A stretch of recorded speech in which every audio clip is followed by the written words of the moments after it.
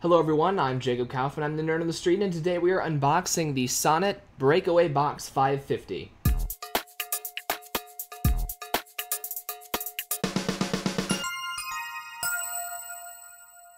Alright everyone, so this is an eGPU box. This is an external graphics card box, basically. This is probably the last thing that a lot of you would expect me to unbox, so let me explain why I got it. As you may know, I'm currently working on Season 3 of a show for the Nerd on the Street creative channel. The show is called Displaced, and Season 3 is being animated in Blender. I'm doing all the animation myself. I am doing that using my System 76 servo workstation, the laptop which is sitting right back here, and it's currently connected to two 4K monitors. It's also connected to an Apple wired aluminum keyboard with USB ports on the sides of it. It's connected to a 7-port USB-C to USB Type-A hub in the back of it. It's also connected to a long audio cable that hooks in with my headphones. It's connected to a networking cable for Ethernet connectivity. This laptop has taught me something very important. It has taught me that laptops are not the correct form factor to do what I'm doing. The reason I originally got this laptop was because I was traveling at the time that I bought it, back and forth between two locations, and I wanted to be able to take all my work with me, which made sense. But now I'm not traveling so much. Normally when I'm working, it's here at my desk, and I've got my laptop hooked up to 10 other things already, and now I've got an eGPU box. Now my laptop does not have a crappy graphics card in it like a lot of laptops do. When I bought my laptop, I actually thought it would not need this sort of thing because it's got an NVIDIA GTX 1080 in the laptop. It is the mobile variant, but it is a GTX 1080, which was at the time the top of the line, and even today it's just the second highest in graphics card consumer level that you can get from NVIDIA. So why the heck am I getting an eGPU box? Long story short, that 1080 is faster than anything else I could get in a laptop. It's still just not fast enough for rendering every single little thing. That's all that it comes down to, is that, you know, on my old computer that I had before this laptop, it's still sitting in this room over there, my old computer would have needed an hour to render a frame of my series, and this laptop can do it in 10 minutes, which is way faster. But 10 minutes of frame still really adds up to many hours when you're rendering out an entire feature-length season of a show. What this is going to let me do is add a second graphics card to the mix. I'll talk about what cards I'll be trying to put in it later, but basically I'll be able to plug in a second graphics card to the laptop, and that is going to have several advantages. For one thing, I'll be able to render to the graphics card without taking up the laptop's internal graphics processing power, which is important because right now, I don't have my laptop rendering in its GPU right now. Right now it's rendering with its CPU while we're doing this video in the background. My laptop is rendering, but it's using the processor, because when I'm rendering using my internal graphics, Blender uses up 100% of my graphics, and I can't really do anything else with the computer while it's doing that. So for one thing, I'll be able to render with graphics with this card whenever I am using the laptop, and it won't affect my usage of the laptop for doing other things like editing video, working on my websites, and things like that. But then when I'm not using the laptop, I can still render on the laptop itself, but with this, I'll be able to render one thing on the external card at the same time as I'm rendering another thing on the internal card. So even if I just got another 1080 to put into this thing, and I had a 1080 in the box and a 1080 in the laptop, that would still double the speed that I'm getting this series rendered effectively. So that's why I got this thing. I'll get into it more, like I said, what exactly I'll be using with it. But this is the Sonnet eGFX Breakaway Box 550 is what it says. The 550 in the model name refers to the fact that this version comes with a 550 watt power supply. You can change that out yourself, so if you want to try getting the cheaper version that's a 300 something watt power supply, you can do that and then upgrade it to a 550 or even a higher end power supply if you want to. I just wanted to pick up one that had a decent power supply in it to begin with. Top of the box just has, like I just showed, it's got some very light writing on it. This side of the box here has a sticker with just what the product includes, repeated in many different languages. The back of the box has a little picture of it down here, and then the other side has the other part of that picture. Just says Thunderbolt down here. My laptop does have a Thunderbolt port. It's got one USB Type-C port and then one Thunderbolt port. Now, even though those two ports look identical, you can plug a USB-C device into Thunderbolt and it will work, but you cannot plug a Thunderbolt device into USB-C and expect it to work. This only works with actual Thunderbolt ports, Intel Thunderbolt ports, not USB Type-C ports. The reason is because USB is obviously meant for external peripherals and things like mice, webcams, that sort of thing, whereas Thunderbolt actually provides a direct interface into the PCI bus of the computer.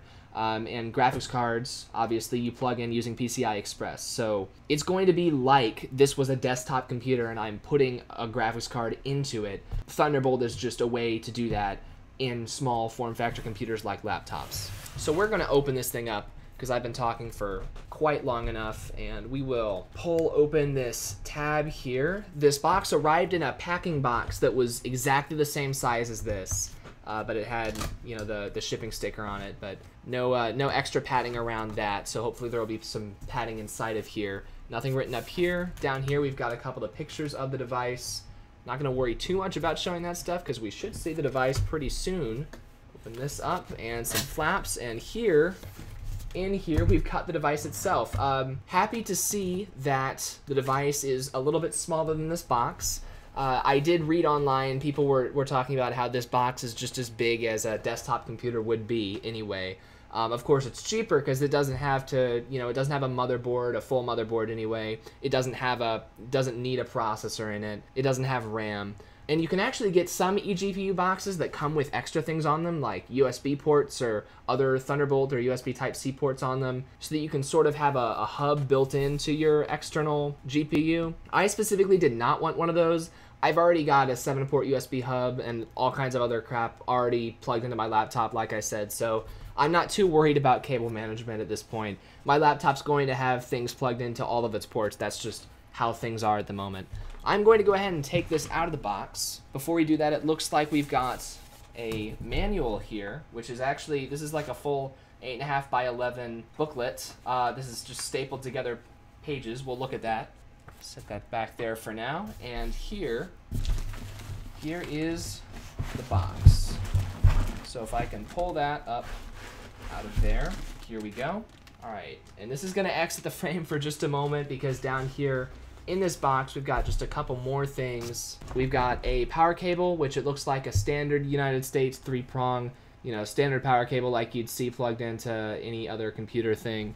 And then the Thunderbolt cable, which is very, very short, but like I said, you need a Thunderbolt cable, and you probably want to stick with the shorter one. You don't want a big long cable, and you don't want USB-C, because those things just won't work with something that needs direct connectivity like this box. All right, so at this point, the huge box is empty, so we will set that on the ground, and here is our Breakaway box right here. We'll take the styrofoam off of it here.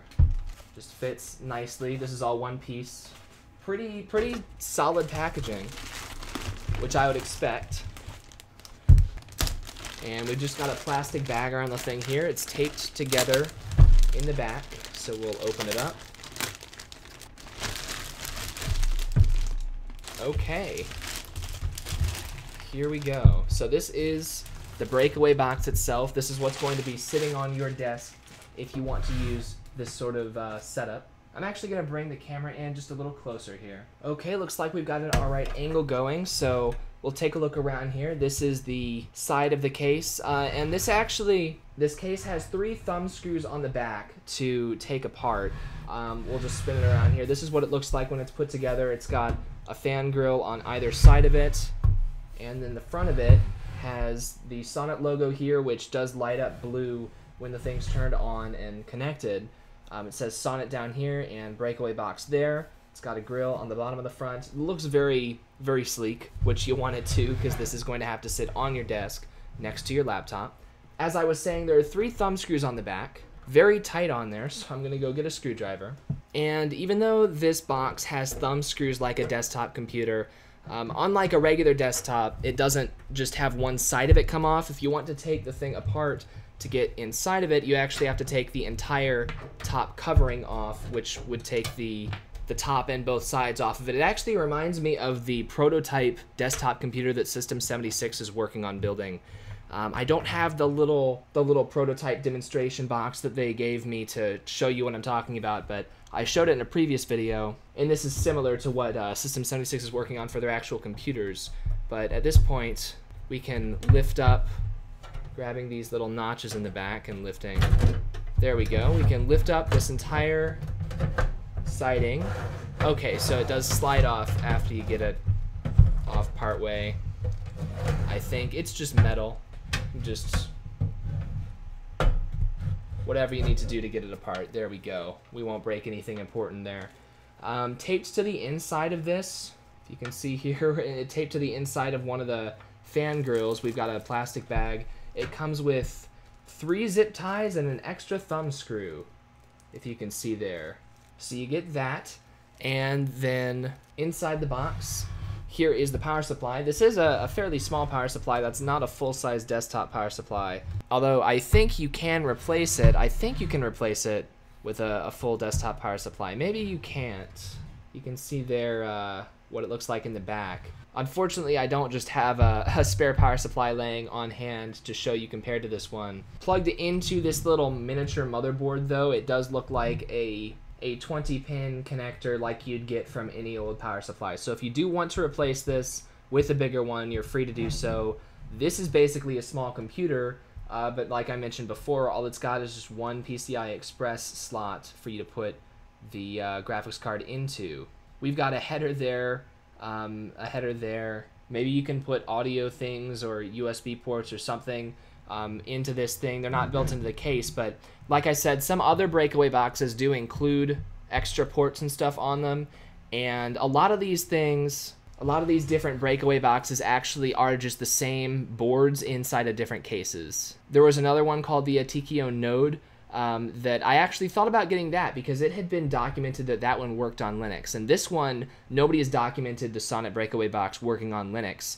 But I think that the boards inside of them are very, very similar, if not the exact same board. You can see the serial number right there to compare if you want to try and do that. But yeah, we'll see if we can get this thing working on Linux. I didn't mention that earlier, but I am running everything on Linux, so this is going to be a little dicey, a little interesting. I actually want to try and get an AMD graphics card and see if one of their high-end graphics cards will work at the same time as my internal NVIDIA card is powering my displays, if I can get an AMD card to Blender render, because they're great at that. If not, though, I should be able to get an NVIDIA card working in here since I've got the NVIDIA driver running anyway for my laptop's internal card. It's not like I'm going to have to install anything extra for that. In the back here, we've got a big fan. This is way bigger than my laptop's internal fans. That's another reason why next time I get a computer, definitely going to be a desktop, because my laptop's fans are small, which means they're higher pitched and I can hear them a lot easier. But yeah, this is a nice large fan for this thing. I've heard this is one of the quietest external GPU boxes you can get, which is nice because I've already got 10 fans running in this room at any given time. And this is just the power cord running from the front of the box, or that must be the power light cord because there is no power button on the front. Okay, so this is where you would put your graphics card. I'm actually going to end the video here. And I know it's like, we just got this thing out of the box. Why are we ending the video here? The reason is because, like I said, I'm actually not sure exactly what graphics card I'm going to use in this thing, and I am running Linux, so I'm expecting it to take me a while to get set up and working properly.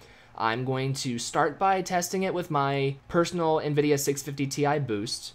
And if that works, I might run to Micro Center tomorrow and pick up an AMD graphics card, or I might try and borrow a 980 from someone who I know and put that in here. But I'll have to figure out what works in terms of drivers and stuff. Now, rest assured, this is something a little bit more technical and more expensive than what I normally do on this channel, so I will definitely document, if I get it working in Linux, how I did so. So stay tuned for that. Let me know if you have any questions about external GPUs in general or about the Sonnet Breakaway box in particular. But for now, that was just a quick unboxing. I'm Jacob Kaufman, I'm the nerd of the street, and I'll see you guys later. Bye.